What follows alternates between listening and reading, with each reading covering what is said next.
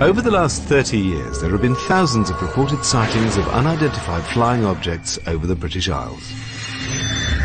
My first thoughts were, wow, what was that? You think I'm bloody daft, but this is a UFO. In the summer of 2008, reports of flying saucers and other crafts were capturing the headlines again. Over the years, numerous eyewitnesses, including military personnel, police officers and experienced airline pilots have testified to seeing strange lights in the sky and other mysterious phenomena. 12 o'clock. Very bright yellow object. It was nothing like an airplane that I'd ever seen before. It's the brightest light I've ever seen in my life. We could offer no explanation. Many of these UFO sightings remain unexplained to this day.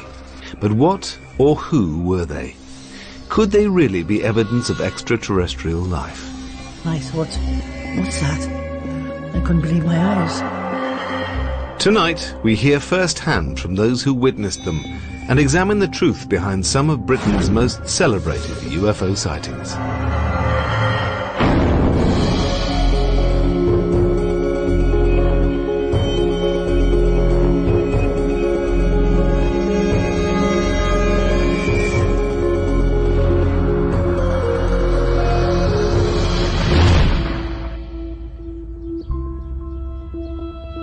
At the beginning of 1980, Todmorden was a little-known West Yorkshire mill town. But before the year's end, the town would be associated with one of the strangest stories in British UFO history. For something you've only read about or seen on television. And suddenly, it's there. If you think of a double-decker bus sideways, that's how big it was. And he wasn't the sort of person that would suddenly say something, you know, that hadn't happened. So I believed him. I felt quite safe in the police car. Now if somebody got out of it, I'd be bloody scared. The story of a young Yorkshire police officer's sighting of an unidentified object became headline news. I believe Alan Godfrey's telling the truth. If he's lying, he deserves an Oscar. Almost 30 years later, his experience has become part of UFO folklore. I've been a journalist for 50 years and covered quite a few rather strange stories. But the Alan Godfrey story is undoubtedly the most astonishing thing I ever covered. In 1980, Alan Godfrey had been a police officer in the Todmorden area for 6 years. On the night of the 28th of November, he claims to have witnessed something extraordinary. We got radio messages from our control room that people were reporting seeing a small herd of cows roaming around a local council estate. And as I'm going up Burnley Road, I could see in the distance, about 500-600 yards up the road, something that had skidded. I thought it was a staff bus that had skidded across the road for some reason. Whatever it was, I decided to go and investigate. So I'm driving towards this object, and I got within about 20 yards, and there it was. An object, nuts and bolts, hovering above the road surface. It was shaped in a diamond shape, and the bottom flange was rotating. The top half appeared to be stationary. I didn't know what to do. I mean, what would you do? Well, if it were you, you'd probably ring the police up. But in my case, I'm already there, so I thought I'd radio our control room. Alpha Foxtrot 203 to control. Now with two radios, we've got a VHF, which is the car radio, and UHF, which is the personal radio. I tried both, and none of them had worked. Come in, control. It was eerily silent. That really does stick in my mind, that was really eerily silent. And for some reason, I don't know why, I picked my clipboard up and started to draw it. I made a quick sketch. So it's there. Rather than my head, it's there, it's black and white. Although he'd made a sketch, Alan Godfrey's story would ultimately centre around what happened next. Now with black and white. and I'm at the other side of it, driving. Quick glance at mirror, it's not there. I got out of the car. The road surface was whirlpool dry, like a spinning object would make, you know, with all these leaves and branches and what have you. You could see an area of road surface that wasn't like the other. The others were wet, this was dry. Unsure of what had happened to him, PC Godfrey drove straight back to the police station in Todmorden. When Alan came into the police station, he was very agitated. I says to him, you'll never guess what I've just seen, you know. You won't believe what I've just seen. At first, you know, you think he's totally outrageous, you know, but I've no reason to doubt him. I mean, I've known him for a long time, and we know each other really well, and I've no reason to doubt what he said. But the night still had one more surprise left. As Alan Godfrey ended his shift, he noticed something else he couldn't explain. There was approximately 30-35 minutes missing that couldn't be accounted for. From me leaving the police station to coming back. To me, I'd only been away 15 minutes. Over I hadn't, I'd been away approximately 45-50 minutes. What Alan Godfrey claimed to have experienced was strange enough, but he wasn't alone in witnessing unusual phenomena that night.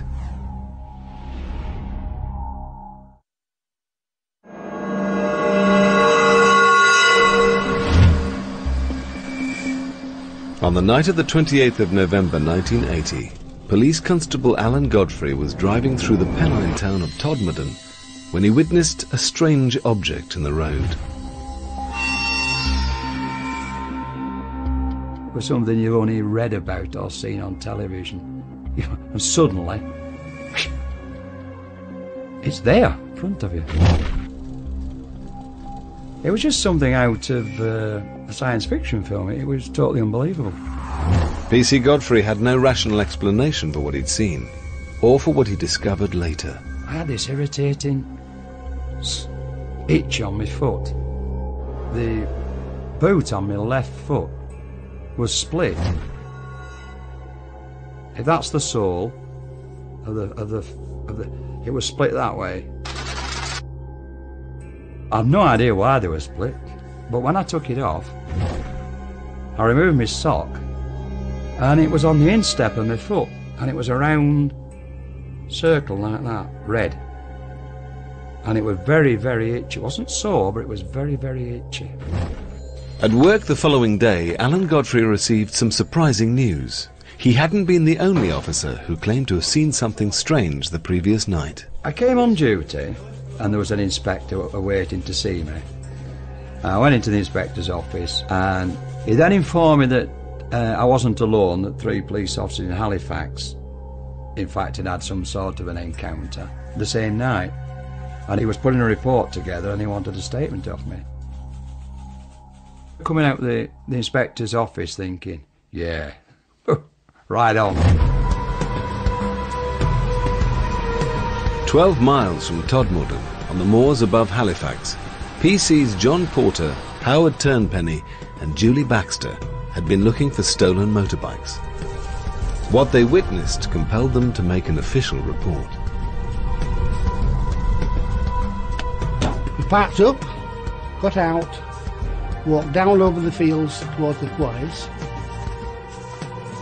and we nearly reached the quarries, and then something, nothing verbally, but something told us to turn, and we turned and just stood.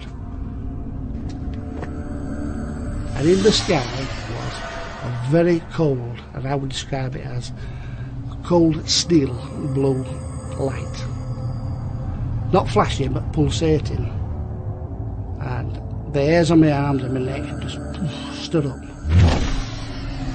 I cannot tell you, in all honesty, how big this thing was, because there was no definite shape to it other than a pulsating steel blue ball. But wherever it went, it was very, very fast. As fast as I'm moving my hand now. A second, a second, a second, a second, And that's how fast it moved, with no noise. Whiskey Delta 40 to Halifax Control. Tried to speak to Halifax on the radio. Nothing. Absolutely dead. I wasn't frightened, I was intrigued as to what this was. But for WPC Julie Baxter, the experience proved unsettling. Julie was scared. There's no doubt about it. She made her feelings very plain. Scared. Howard was like me. He wanted to know what it was. He wanted to see this thing. And for no known reason, it shot up in a big overhead arc towards Todmorden. Whatever it was not of... I can't explain whatever of our making. It was something completely alien to my understanding. And the night was getting even stranger. 2 traffic officers on the moors near Littleborough, 12 miles from both Alan Godfrey and the Halifax patrol, reported seeing a bright pulsating sphere hovering between 2 electricity pylons before it sped off over the hills. In all, 6 separate police officers had witnessed strange phenomena that night. But it was Alan Godfrey's story which caught the attention of both the local press and UFO investigators, many of whom descended on Todmorden in the wake of the sighting. In 1980, Jenny Randalls headed British UFO investigation group Bufora. She was born near Todmorden and has written about British UFO sightings for over 35 years. The Alan Godfrey experience, when it happened, came at the culmination of a whole series of events during the preceding 3 or 4 months that had been occurring in and around that area. They'd been getting stranger and stranger. The Pennines are the backbone of the United Kingdom. The area stretches from the Scottish borders to the Derbyshire Peaks, a distance of 250 miles.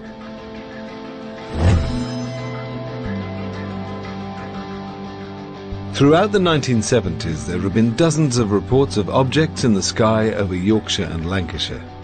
So numerous were the sightings, the area earned itself the name UFO Alley.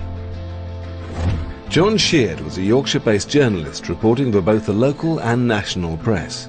This was a time when the whole nation was obsessed with UFO stories. We had reports almost every day up here, particularly in the Pennines, but also throughout the country and in fact throughout the world. The late 1970s and early 80s were the heyday of UFO mania. The release of films like Star Wars and Close Encounters coincided with the doubling of reports of UFO sightings in Britain. For the time being, news of Alan Godfrey's close encounter had stayed within Todmorden, but it hadn't escaped the attentions of a group of UFO investigators led by Jenny Randalls. When I first met Alan, he struck me immediately as being a very typical, no-nonsense Yorkshire bobby. He would not have reported something like this unless he was absolutely sure in his own mind that it was real.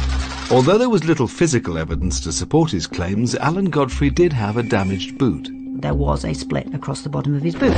There's no question at all that that happened because we were able to immediately photograph it and it was real. There was also the sketch made at the time of the sighting.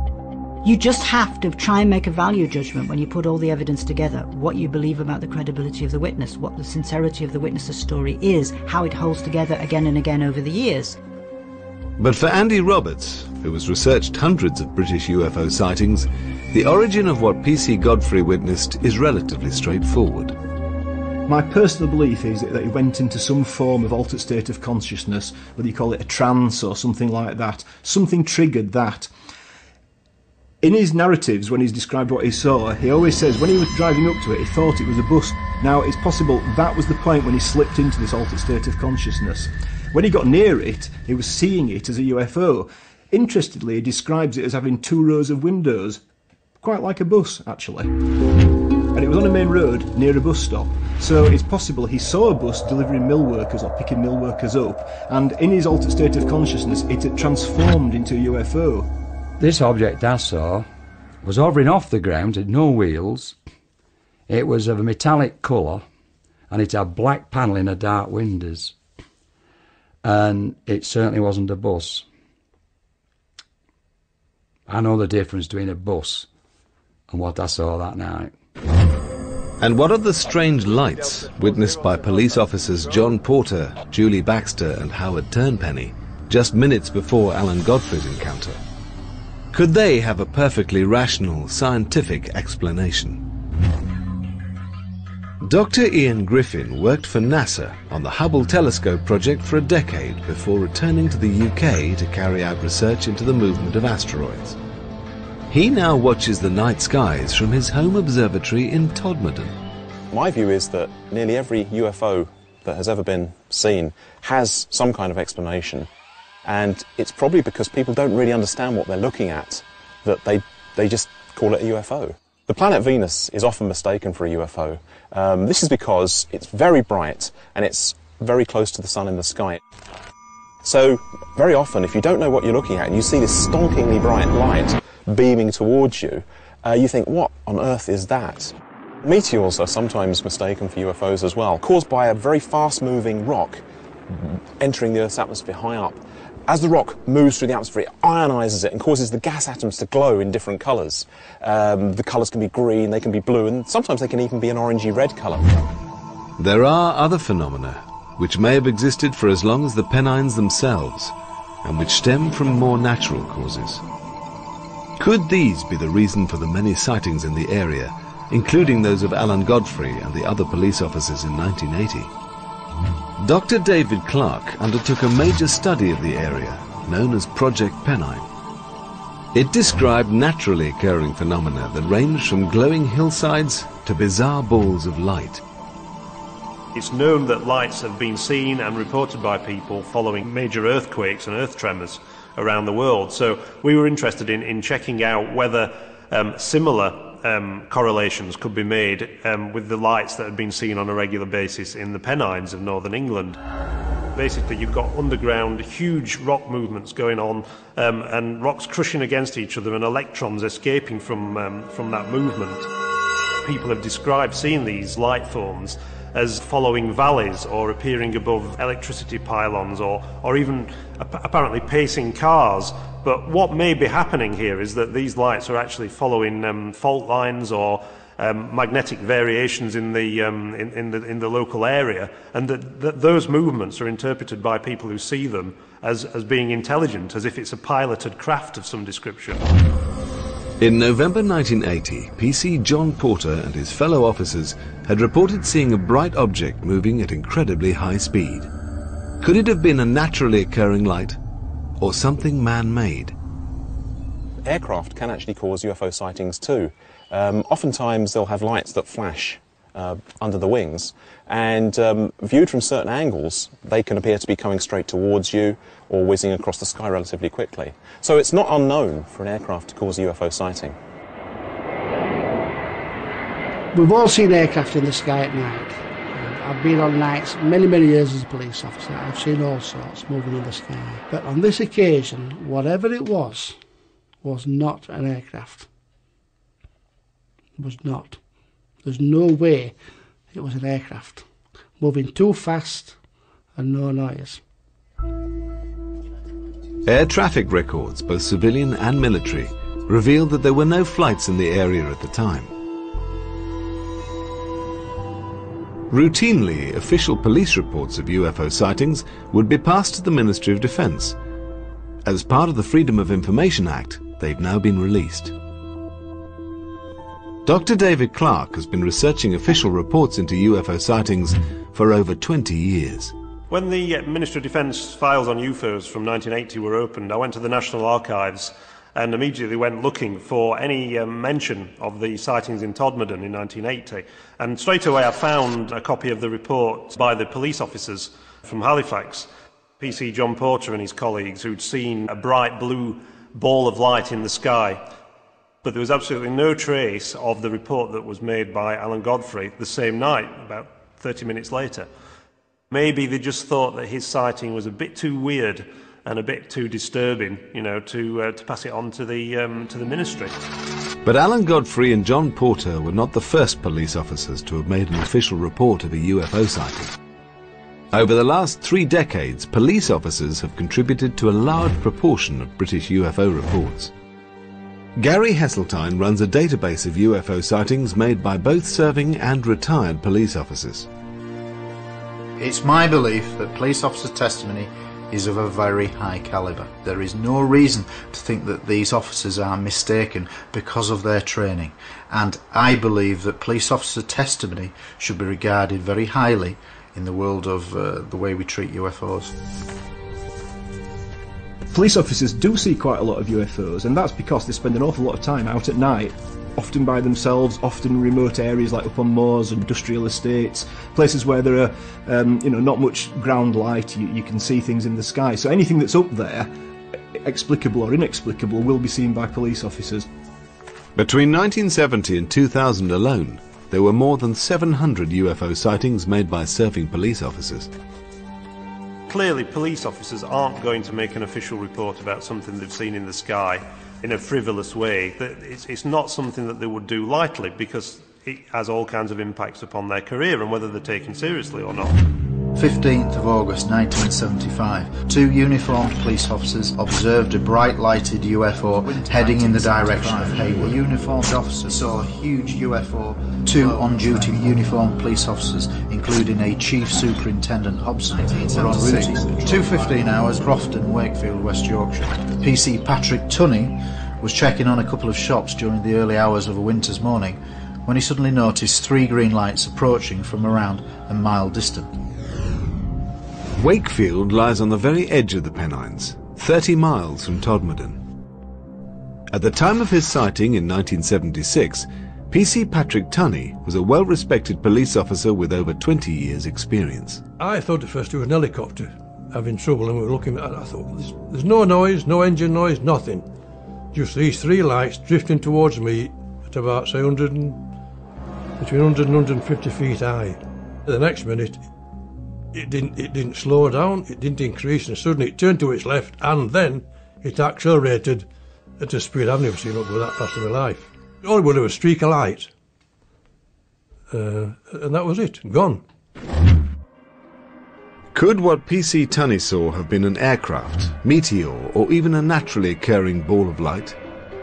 And could any of these account for what Alan Godfrey claimed to have experienced in November 1980? Whatever the explanation, within a few months, Alan Godfrey's story would take a much more bizarre turn.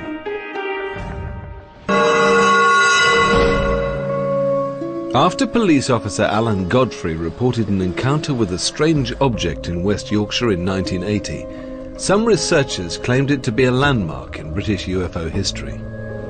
After Alan Godfrey's experience had happened, we were immediately aware that this had cemented the importance of the Pennine area as the hotspot for UFO activity in Britain, and in fact probably the most active location for UFO encounters anywhere in Europe. 18 months before Alan Godfrey's sighting, mysterious bright orange lights had been reported speeding across the night skies of Lancashire. At 2 a.m. on the morning of February the 24th, 1979, Mike Sachs was at home in the village of Stacksteads, getting ready for bed. All of a sudden, the room lit. The light was moving.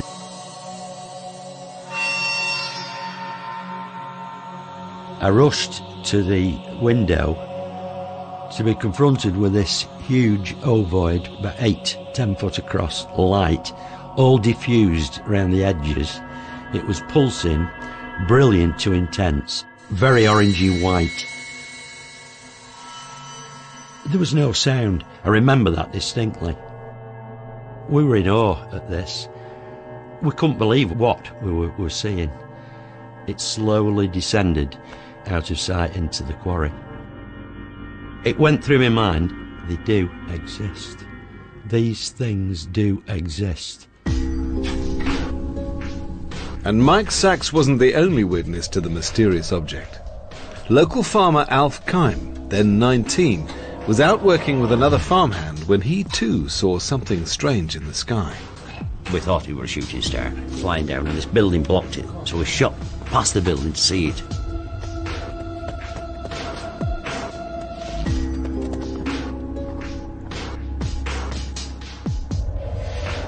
Like amazing, really, because it was the size of 2 double-decker buses. and it was sort of like spinning round, like changing colours, a lot of orange.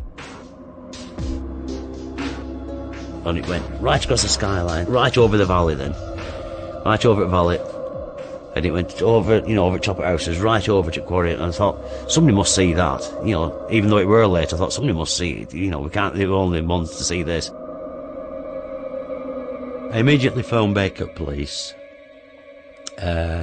reported what I'd seen, and they said, right, he said, well, 2 of our police officers have also phoned in. They were parked just below the quarry, and they reported it.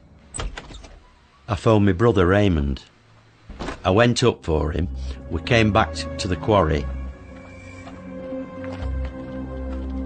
where the Panda car was still parked there. And I said, did you see it? And he said, see it? We thought it were coming down on our blooming heads. There you go. So we decided then to go up to the quarry. Now the police officers went up with us.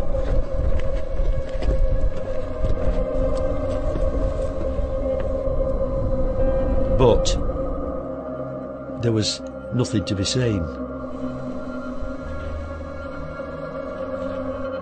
By 3 a.m, Alf Kime had arrived home. When we got back that night, my dad said, is everything all right? You know, the cow's all right? And I said, yeah, everything's perfect. I said, but we've seen a flying saucer or something to that description. And he said, don't, somebody daft. What have you been smoking? And obviously he was laughing to himself. And he said, have you been drinking? And Mike shouted out, no, he said, we've actually seen it. You know, we've seen some of it anyway. He said, all right, I'll see you morning then. That night, between 2:30 and 2:50 a.m, there were a dozen separate sightings reported throughout Lancashire and as far west as Merseyside. The reports varied from fiercely bright orange orbs to the oval-shaped craft seen by Mike Sachs and Alf Kime.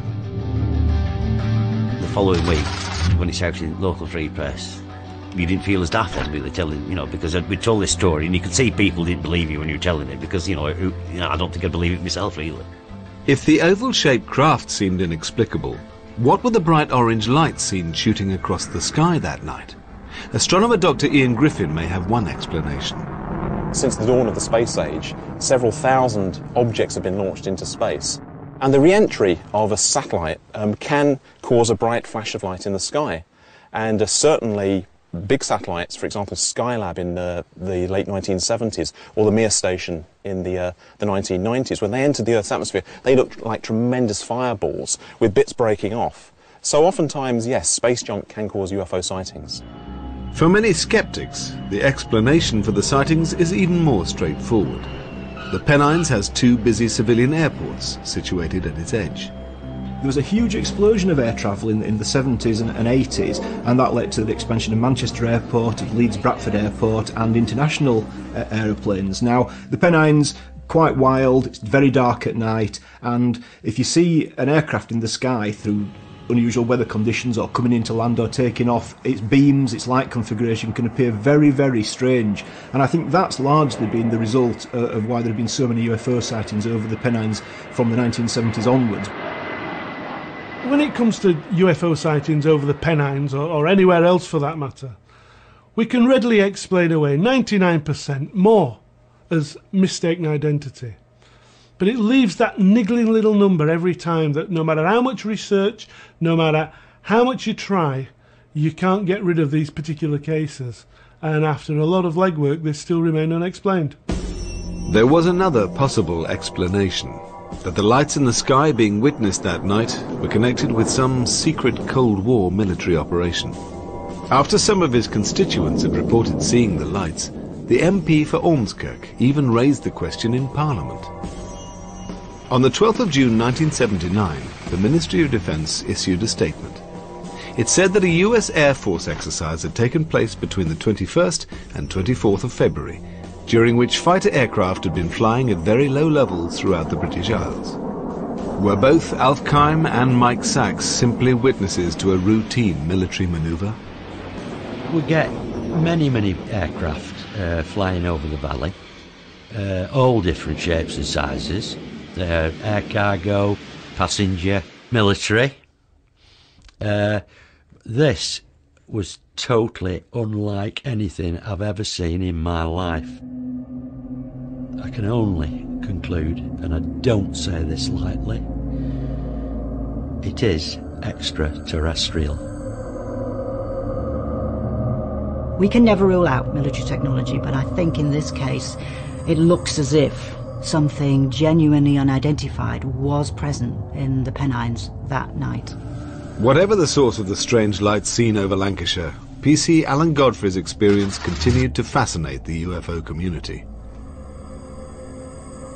After Alan Godfrey's sighting in Todmorden, he claimed to have lost some 30 minutes in time. The only physical evidence of his encounter, a damaged boot and a sketch he'd made at the time. In an attempt to find out more, UFO investigators suggested a radical idea. And they contacted me and asked me, would I be willing to go under hypnotic regression? I declined straight away. I wasn't sure, you know. I thought, what is hypnotic regression? The only hypnosis I'd ever seen was on television, on a stage, you know, where they make fun of you. Eventually, Alan Godfrey was persuaded to undergo hypnosis, which was conducted by two psychiatrists, Dr. Jaffe and Professor Blair. They wouldn't tell either of the psychiatrists what the subject matter was. They would only tell them that it was a policeman who they were going to try to regress to a certain time on a certain date to an incident that may or may not have happened. Mike Sachs, whose interest in UFOs had been sparked by his own experiences the previous year, was present at the sessions. The atmosphere in the room was absolutely electric as Alan is relating this series of events. All of a sudden, and under hypnosis, he goes and covers his eyes. Then somehow he's floating and he's taken into this room. I have no recollection whatsoever what went on during that hypnotic regression. Under hypnosis, Alan Godfrey's claims grew more bizarre. Not only had he witnessed a UFO, he had also come into contact with alien beings. In UFO terminology, he had been abducted. We were actually present at possibly one of the first abduction cases that has happened in the UK. Whatever Alan Godfrey had experienced in November 1980, and whatever had happened to the missing 30 minutes, the latest revelations seem scarcely credible. UFO abductions, very big in America, not so big in Britain. A handful of people allegedly being abducted by UFOs. So when you get a policeman seeing a UFO, later coming out under hypnosis with a story he was abducted, you've got something that's quite solid there, and people have latched onto it as being, you know, a real event. I'm asking myself, did that really happen? No, I couldn't have done. I don't believe it. But why am I saying it? Psychologist Chris French has conducted several studies in the area of so-called paranormal experiences. There are a number of different factors which seem to play a role in people reporting that they've had an alien abduction experience. Very often there is some initial triggering event, like, say, an episode of sleep paralysis or missing time, that leads people to believe they may have been abducted by aliens. What's probably happening is that they are getting confused between things that are happening in here and things that are happening in external reality. And basically, as a result, they're having sometimes hallucinatory experiences, sometimes false memories, but that's leading them to believe that they've had these alien encounters. But it wasn't just Alan Godfrey's supposed abduction that intrigued ufologists. The investigators also discovered a connection to another unsolved local mystery, one they believed could have extraterrestrial origins. 6 months before his UFO sighting, Alan Godfrey and colleague Malcolm Agley had received a call about a body found at a local coal yard. He received a radio message that found a body at Todmorden railway station, so I attended with PC Alan Godfrey. Also, instinctively tells you there's something not right. You know, you come across dead bodies all the time, it sounds like, but you do. It was lying on his back, just staring up into the sky. There's no disturbance of the call, you know, to say how he got there. You just can't explain it at all. It was being treated as a crime scene. I think everybody at that stage thought it was a crime. That's how obvious it was. Why would a man climb a stack of coal, lie down on his back on top and die? The body was that of a Polish émigré named Zygmunt Adamski, a former miner who'd moved to the UK after the Second World War and had settled in Wakefield, 20 miles from where he was found. To me, I don't think he'd died there. I think he'd been put there. It looked to me as if he had anyway. The evidence was inconclusive. You'd expect if somebody had been lying on the belly or climbed up the coal, it'd be covered in coal dust. It'd been raining, it'd stick to him like glue.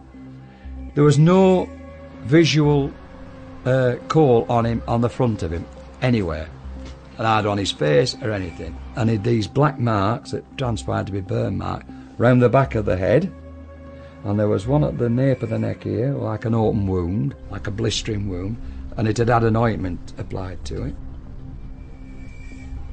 We just thought it was strange, you know, that he had these injuries and this sort of green ointment, which looked nothing I've seen before at all, you know. It just seemed strange and a bit unnatural, really. Zygmunt Adamski had gone missing after a shopping trip. There was no suggestion that he'd planned to disappear, and he was known as a loving family man with no obvious enemies. The autopsy confirmed that Adamski had died of a heart attack. Coroner James Turnbull was mystified, not least by the strange substance found on Adamski's burns. We had the substance analysed, and the toxicologists and the scientists couldn't come up with any answers to what it was. And we came up against a blank at every line of investigation. This was one of the most puzzling cases that I've come across in 25 years. If somebody proved to me that UFOs exist and that there was one around there at that time and that in some way we could associate it with this case, then perhaps I might say I'd only raise half an eyebrow. Whatever the truth behind Adamski's death, which remains unsolved, Alan Godfrey's association with it was to turn him into a UFO celebrity.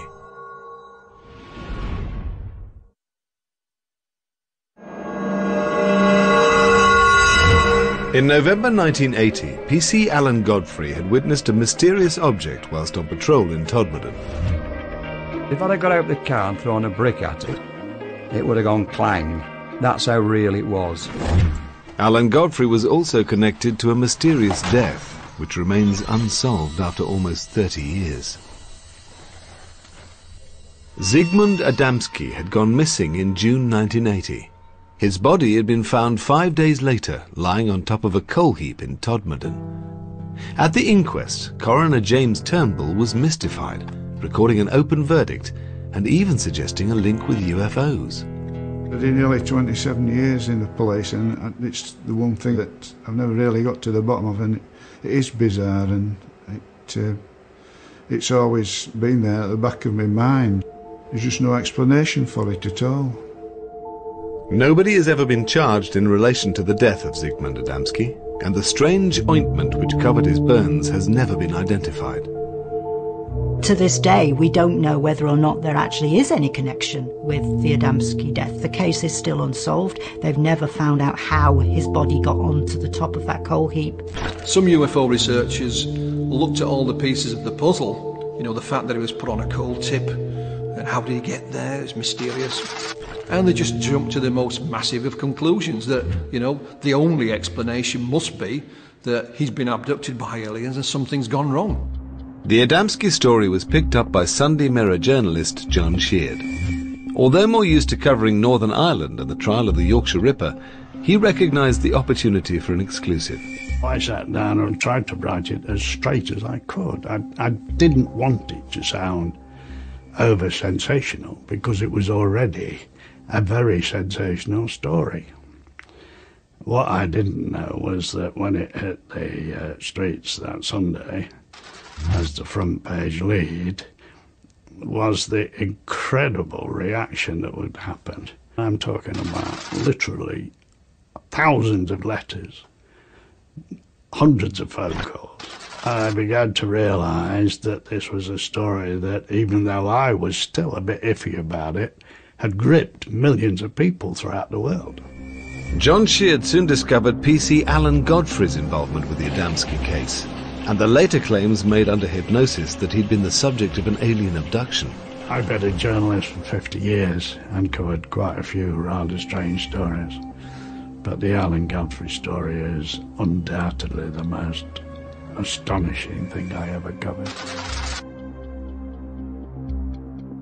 What made Alan's story so special from my point of view was the fact that A, he was a serving policeman, and one expects them to be fairly straightforward in recording facts.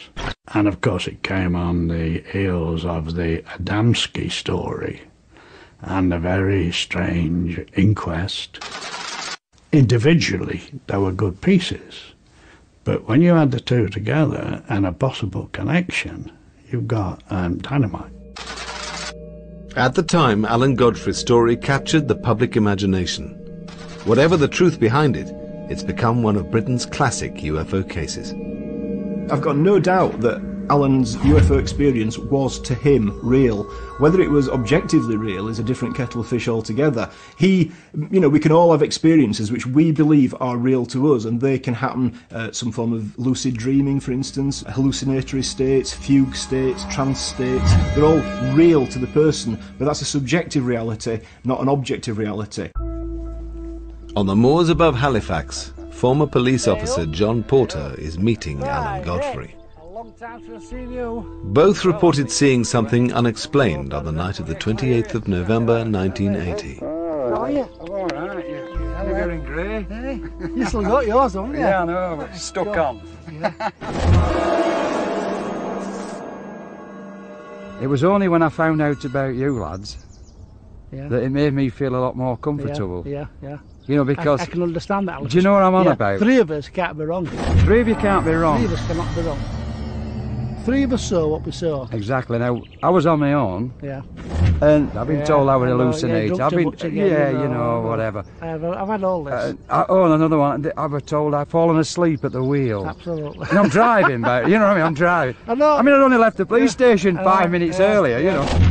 Alan has never changed his story.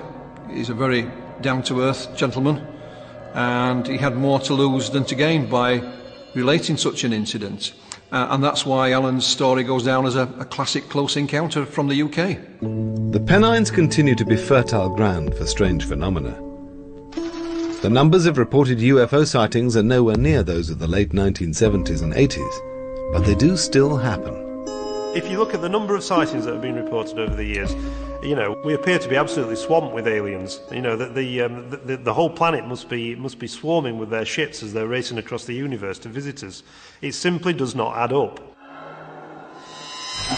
I have not come across a UFO that cannot be explained when you go through the various things that it possibly could be. If you know the sky, you can understand what you're seeing.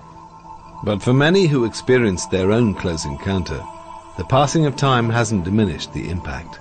I have to say, after this experience, in all honesty, I believe there's something out there other than us. Every night I work, I'm looking up, and I've never seen anything since, but, you know, it is there. There's no doubt about it. Where they come from, why they're here, I wouldn't know, but they are here.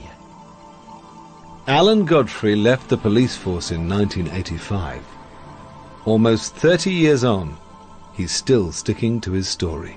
It's 28 years ago, and I still believe in what I saw was really there.